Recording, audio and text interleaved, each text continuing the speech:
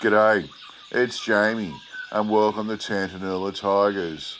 Today I'm reading an old newspaper report about Thylacoleo or Thylacine shootings at Cardwell, North Queensland in the early 1900s, so we'll get into it.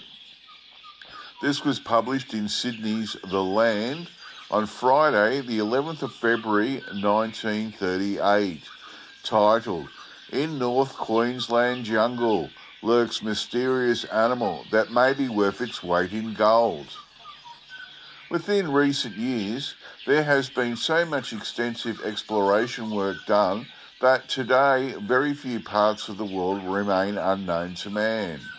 As one famous scientist has said, the surface of the globe now offers little scope to the modern adventurer. Despite this, however, there are still a number of animals roaming the little-known parts of the world that have not been yet introduced to science.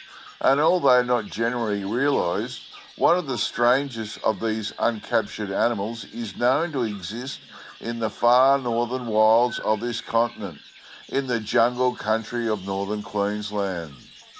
This is the mysterious marsupial tiger, an elusive creature which has been rarely seen and has never been captured alive, while only a few have been shot over the last 30 years.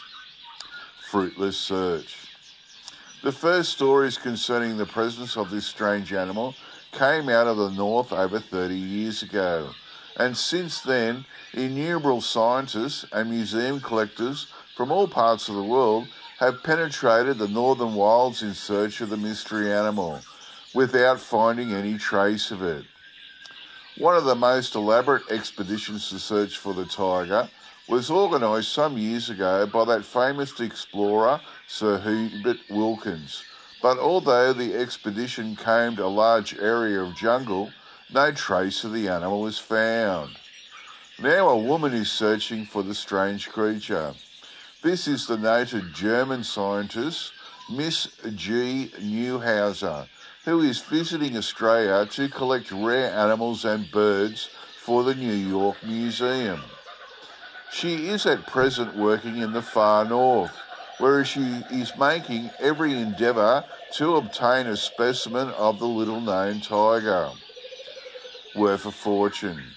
A small fortune awaits the person who is successful in capturing the first live specimen of the rare animal, for there are many museums throughout the world that would willingly pay thousands of pounds for such a find. As much as £5,000 and £10,000 has been paid in the past for rare animals by overseas museums, but the value of a marsupial tiger would undoubtedly be much greater. This tiger is one of the very few opportunities remaining for enterprising collectors to bring in a rare animal, which, as one scientist has said, would be worth its weight in gold. Bushmen have seen it. What type of animal is this mysterious tiger? There are many well-known bushmen in the north who have seen the animal and described it. It is said to be considerably larger than the common native house cat and is of a yellowish or fawn colour striped like a tiger. The creature is also said to be as fierce as a young tiger, while Aborigines of northern Queensland wilds have told me that it is one of the most dangerous animals in the north, crocodiles included. When seeking prey, the tiger climbs a tree overhanging an animal track and springs down on the first suitable victim that passes underneath. The natives have told me that the tiger is capable of killing a large kangaroo and that it would not hesitate to attack even a man should he happen to pass underneath the tree in which the animal is waiting for prey. Denizens of the jungle. The mystery animal inhabits the dense northern jungles and wild rocky ranges and has been seen on many occasions in the jungle-covered mountain ranges of Cape York Peninsula of northern Queensland.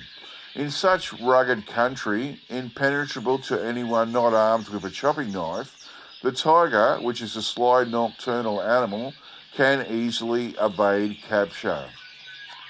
Not even the Aborigines have been successful in capturing one of these rare animals, although on isolated occasions a tiger has been killed.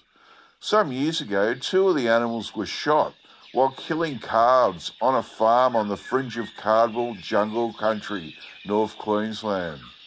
This fact was recorded by Mr. B.S. Sheridan, a former police magistrate of Cardwell, who was shown the tiger's skins. Will this mystery animal ever be captured? It undoubtedly will someday, for collectors will not rest until it is. Only recently, a specimen of another of the world's mystery animals was captured after scientists and collectors had been striving to obtain one for many years. This is the giant panda, a bear cat of the Chinese mountains. For hundreds of years, this strange animal remained uncaptured, but last year the first specimen, a baby, was captured alive and taken to the New York Museum there. That's pretty interesting, this. I'm assuming these are Thylacoleos, not thylacines, mainly because when they were describing it, even though they said it was like a common native cat but larger, and they said it was a yellowish or fawn colour and striped like a tiger, the Aborigines say it's as fierce as a young tiger, and like they're even scared of that more than crocodiles. But they said when it's seeking its prey, it climbs the tree overhanging an animal track and springs down on the first victim. And they said even it'd kill like large kangaroos and even men. It's really interesting because that to me sounds like a Thylacoleo more than a thylacine. They're saying it's sly and nocturnal and can easily evade capture. And then some years ago, 2 were shot while killing calves on a farm at Cardwell, North Queensland. And a former police magistrate, Mr. B.S. Sheridan, was shown the tiger skins to prove that they were tigers. So I'd love to know whether they're Thylacoleos or thylacines. Okay, that's it for me. I'll get back to you all next time. Bye.